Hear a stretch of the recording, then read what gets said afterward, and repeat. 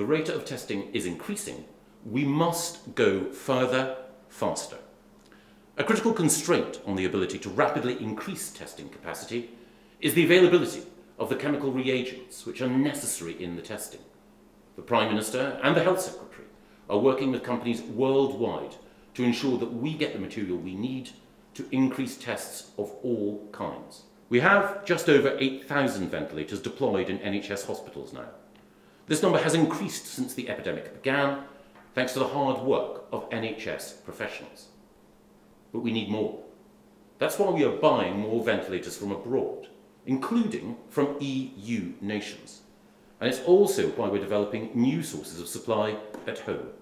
I can announce that this weekend, the first of thousands of new ventilator devices will roll off the production line and be delivered to the NHS next week. From there, they will be rapidly distributed to the front line.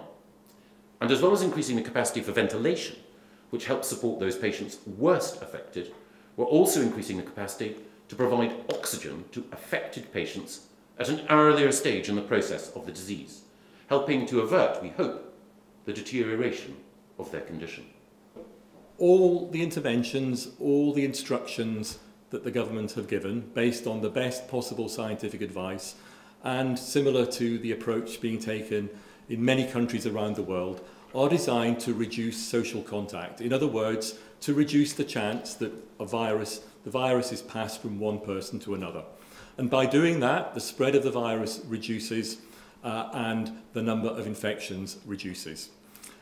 I'm pleased to say that the great British public are paying attention to that message, and we see in many ways that amount of social contact is now reducing.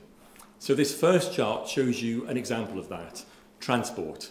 And as you can see, the number of people using our transplant services has reduced dramatically over the last few weeks. So for example, you can see in the light blue line that transport in London on the tube has decreased dramatically, which demonstrates that people are paying attention and understand the message we are giving.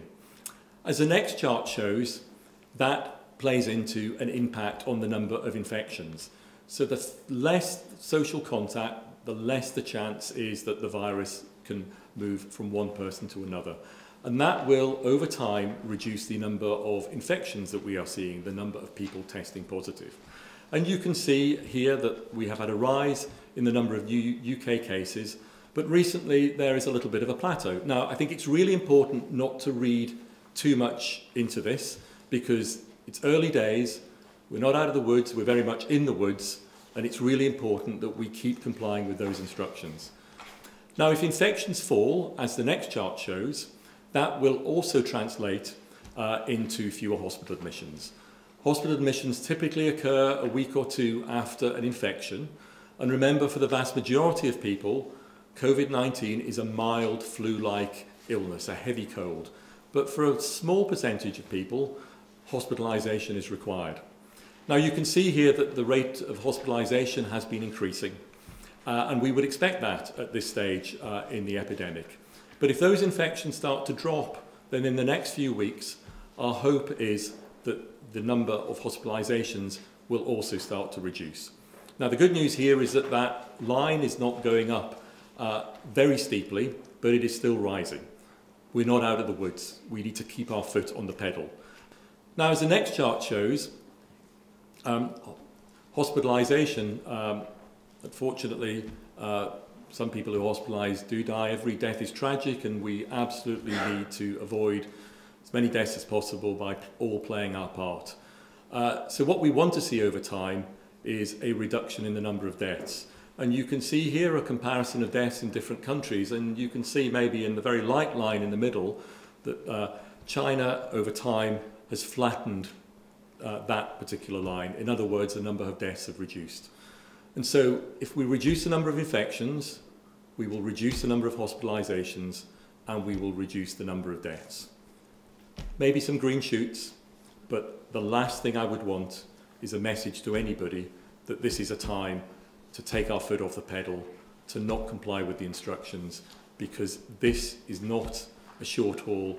As we've said, this is going to take time, and it's important that we all stick with it. Everybody. Thank you.